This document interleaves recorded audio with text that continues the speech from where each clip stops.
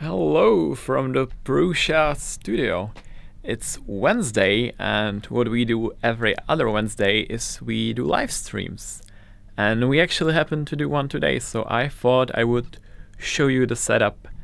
And yeah, it's nothing special, but maybe you'll find it interesting. This is my stream then. So I have 3 screens and my laptop. This is the main screen. This is where this is really trippy, where I have the Zoom call. So this is where I see Joe and Matt and whoever our guest is. On the right, that's probably the most important screen. This is where OBS is running. That's the streaming software that we use. And yeah, basically on the left I have like a prepare screen, so you see everything that's on the right. This is live, but in the meantime I can switch whatever scene I want next on the left. So yeah, normally I just start with the countdown. I have a little script that counts down the time and I can adjust that whenever I need to. And yeah, I would just prepare the intro scene, and I do a transition that starts the intro, and I will prepare the video call, and once the intro is over, I will just transition into us talking. In the video call, I also have some fun stuff that I can overlay, some text boxes, and yeah, whatever I need to display, I can just enable it here, and I can transition it into the live stream. So yeah, this is if this crashes, the whole stream would end. So let's hope that will not happen.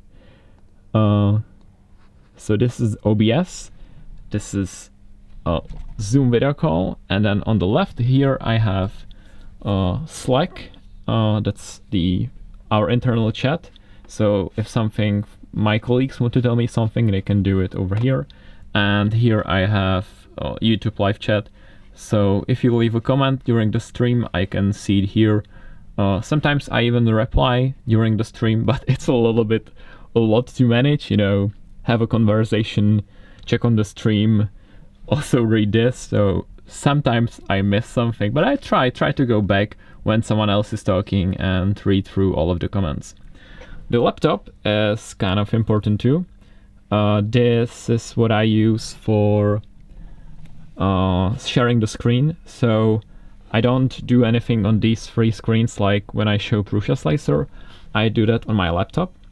And I have this super cool mouse from Logitech, which has this button on top. And if you look, I now have cursor on this PC, but when I press the button, it basically switches to Bluetooth, and I can now move the mouse here on my laptop. So I have just one mouse, and with a click of a button I can switch between the 2 of them, which is really nice. That's really helpful. The video on the screen is coming from this GH5, and it has a Sennheiser boom microphone. Basically this is a directional microphone. It captures mainly the audio in front of it, not behind it. Not that there's any noise, thanks to these awesome soundproofing panels. There's no echo in here. I love the sound in the studio. Yeah, so the sound from this microphone goes through the XLR cable right here into Zoom H6.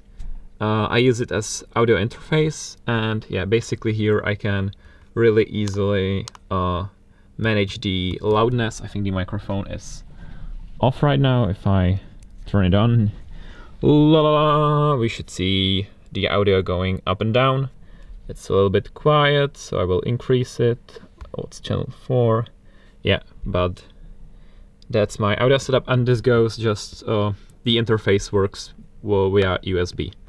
So this is really nice. I like that it has it's hardware knob, so it makes it really easy to adjust. You don't have to click through any menus. The video, the GH5 has full-size HDMI out, which, oh my god, let me tell you how awesome it is to have full-size HDMI, because I hate micro HDMI. It's so flimsy, I always worry that I will break it. And that goes into this capture card. This goes to the PC via USB-C. So this takes the HDMI from the camera, USB-C comes out, that goes into the PC, and that basically shows up as a webcam on in Zoom or any video call app that we need. Here I have some props behind me. If I need to show some prints, I usually just leave them here on the side. I have the two new awesome Prusa in here.